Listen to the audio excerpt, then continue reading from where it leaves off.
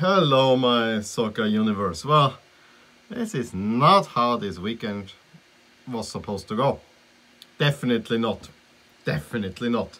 It was supposed that the title contenders are dropping points and Milan are getting 3 points and continue their run to a Serie A title. But did not go this way.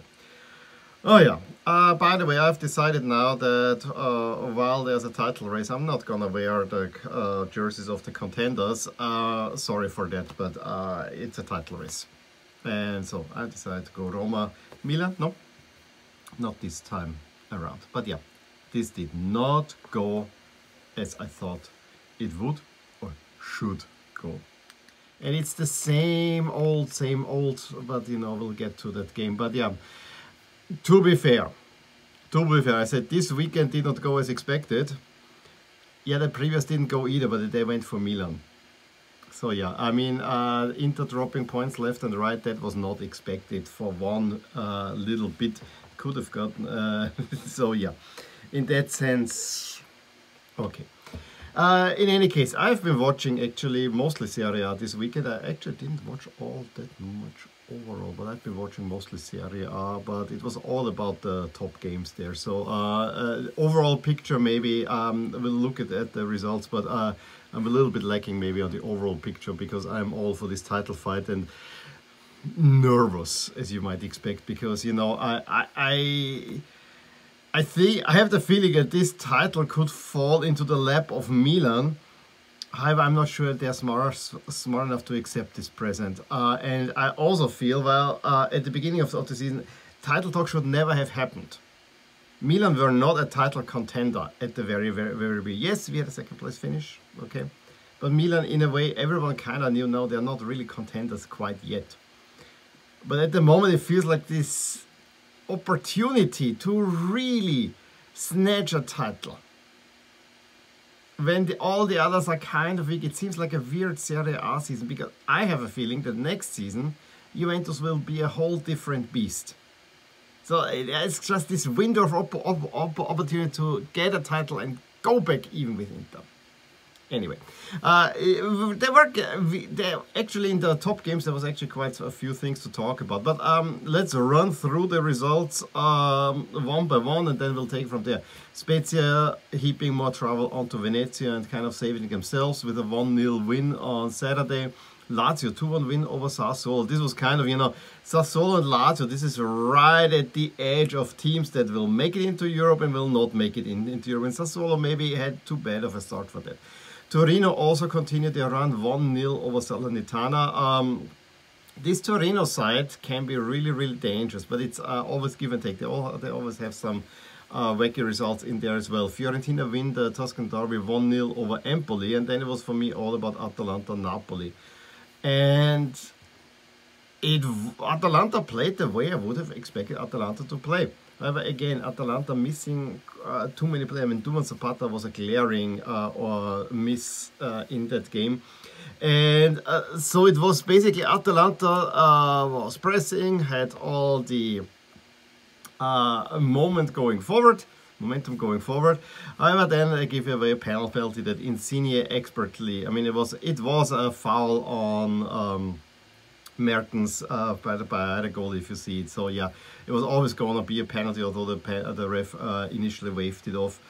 And yeah, Insigne converts the penalty with the first shot on goal, and that's how the game continued. It was Atalanta trying to get something going without having really the big chances, and Napoli being clinical, and then Insigne assists Politano, makes it 2-0. That kind of almost settled the game. Yes, Atalanta came back in the second half with a De Roon header, but I never felt, I mean, I was kind of hoping that there will be at least a draw, that something is coming, but it never really felt that it will come, to be honest, because Atalanta just didn't have enough punch, in my opinion, although they really tried hard. And in the end, they're caught out on a counter-attack where Elif Elmas, Lozano and Elmas, who just had come out like 10 minutes earlier, combined. But that goal was all about Koulibaly, who initiated the attack, and then with a run, going all the way binding Atalanta defenders, which allowed Elmas to go free and then make it 3-1. So a pretty impressive win for Napoli, I gotta say. Playing, of course, in the red Maradona jersey, which is the first time that I think that Maradona jersey is worn twice, so at least something. One might say. Then Udine thrashing Cagliari. And Udine is a kind of a little bit of sleep. I mean, they're not mid-table. Cagliari might still get dragged into the relegation battle. We'll see about that. And then Roma get what they need to do. First half goal by Mkhitaryan in 27th, and then they hang on to it, and I think in the end get a deserved 1-0 win at Sampdoria and continue ranking points. I think there's something building there. It's just how high is the level for that Roma team. Juve Inter, what a game! What a game! I mean, Juve probably was overall the better side. Especially in the first half, Juve came a storming. Juve have been playing so boring over the last 2 weeks. Now, this time they say we gotta take the game to Inter. We really gonna attack them. The problem is they couldn't convert, and I actually felt that against this veteran Inter defense, Vlahovic seemed like a small player. Suddenly, he could not get past them. Which was kind of staggering. Then also gotta say, the physicality in this game was just off the charts. I mean, there were more tackles than there were more high tackles than shots for many parts of that game. And then the deciding moment was also an absolute moment of madness where it was a stomp. I don't know who gets stomped on now, but it was a stomp on the Inter player there, but it kind of was so innocuous on the side. But as soon as this goes to VAR, yes, it's gonna be given. But it was one of those where you thought, yeah, during the game it was not really there. Then Çalhanoğlu steps up. The penalty is saved. On the rebound, Çalhanoğlu converts. However, the referee decides for some reason to give a free kick for Juventus. And that was not quite clear why. But then seemingly the Licht ran early into the box. Penalty has to be retaken, and then Çalhanoğlu just buries it. Makes it 1-0 for Inter.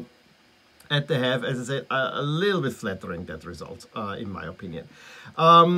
It was really nice to see how Chesney and Çalhanoğlu were discussing that penalty situation in the hallway before the second half. That was nice. In the second half, Juve tried their damnedest to get a penalty, but so unimaginative. I mean, touch, fall. I mean, players flopping all over the place. There was less play, there was more lying around. First half, brilliant. Second half, yeah. And especially in the second half, suddenly, I mean, every minute, either a Juve player is lying in the box, claiming that he had been assaulted, or it was an Inter player trying to waste time. It was then not an... It was entertaining, especially in the first half. The second half was kind of, yeah, this is the worst of Serie A in many, many ways. And so Inter get a win that I was really hoping that they shouldn't get. So yeah, that heaped on the pressure. Hellas get a win over Genoa, and then what can I tell you about Milan Bologna? I think the game is best summed up like that.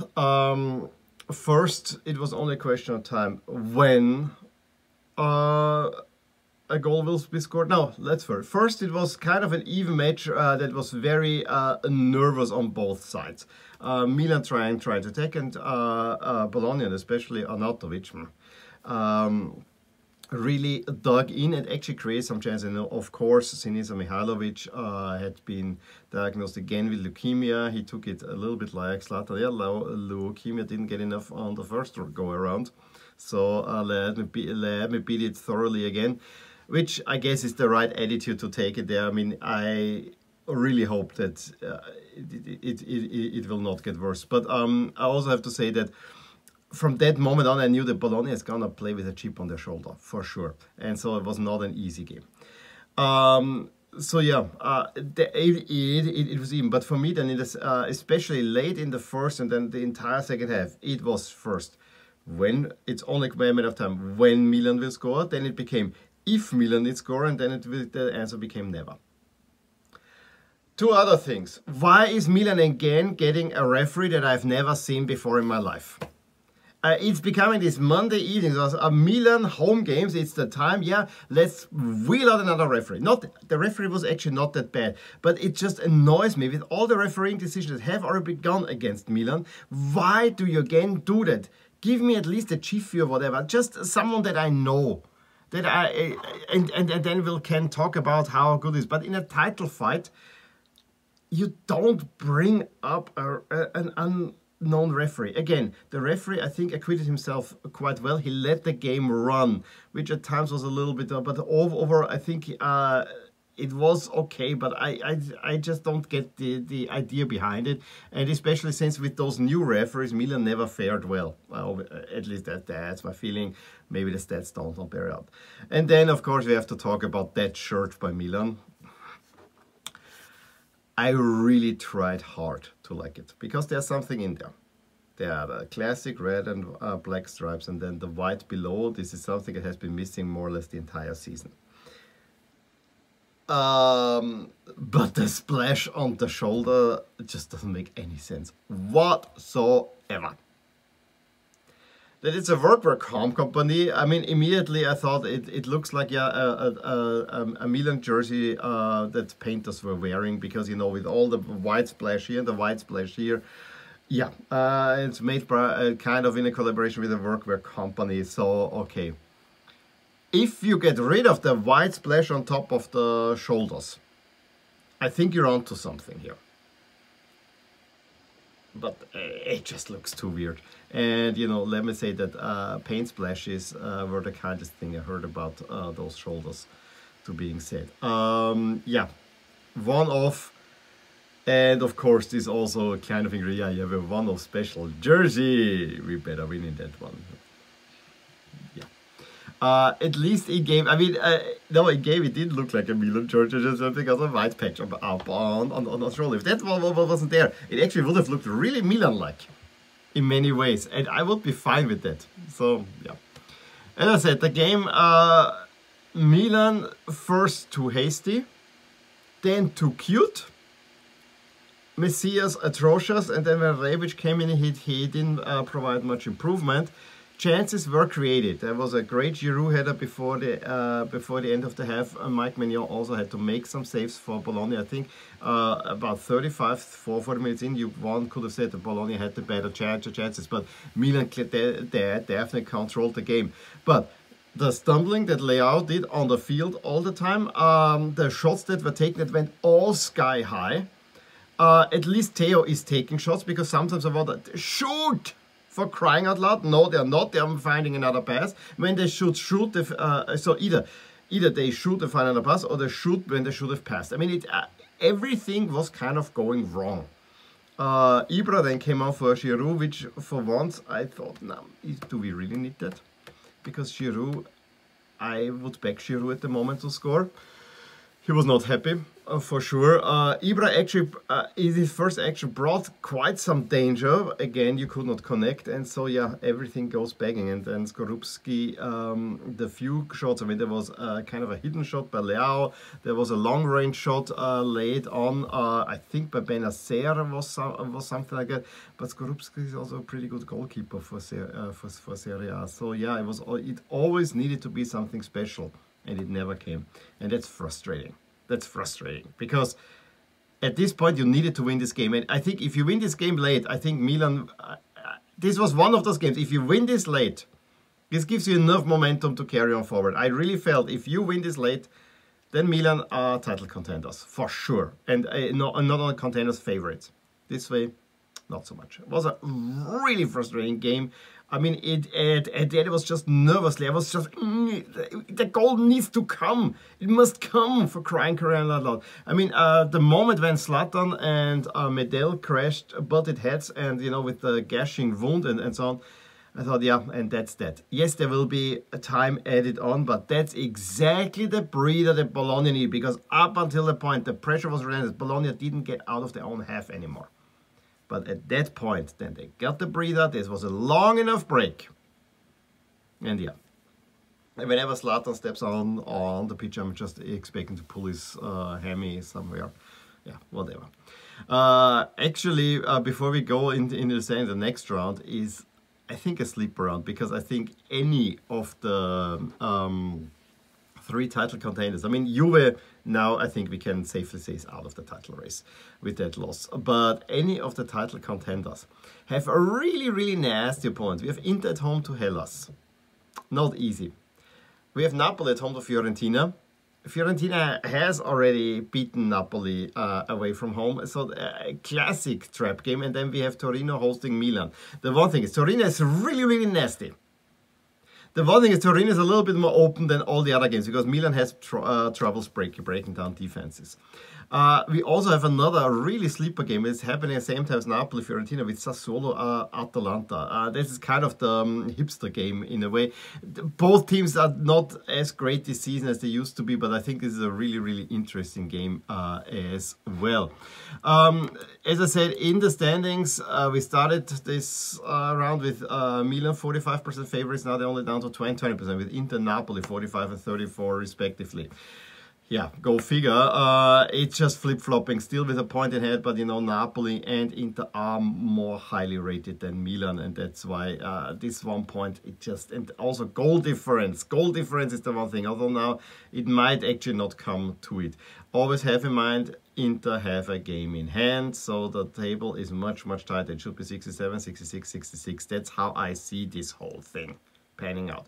The good thing is that the other two have tripped up so much that Milan actually is still, with this little stumble, still up on top. But yeah, it's not the safest lead, let me put it that way as well.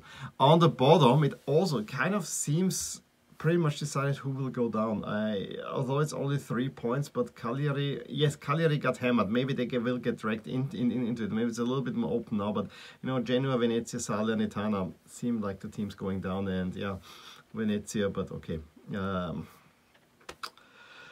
It's a little bit weird. The other thing that is weird, and that's the last thing I want to say, that's a little bit big picture. Suddenly Serie A is losing goals. Serie A was a league that consistently had over 3 goals per game, and suddenly we had only a 2.83. What's happening? Something's happening. I think, I mean, last season it was clearly that many penalties were awarded, and that definitely has come down. But this is something that I find a little bit of a weird trend, and also Atalanta is not running riot on everyone anymore. But hey. Last thought. Please let me know what you thought about this round in Serie A. Give me a thumbs up if you enjoyed this video. Subscribe to my channel if you want to see more videos like these. And I will talk to you soon. Bye. Hey there. I really hope you enjoyed this video. And if you did, here are some videos and playlists that you might enjoy too. Also, please consider subscribing to my channel and hitting the little bell so that you get updated whenever something happens in my soccer universe. And with that, have a wonderful day. Bye.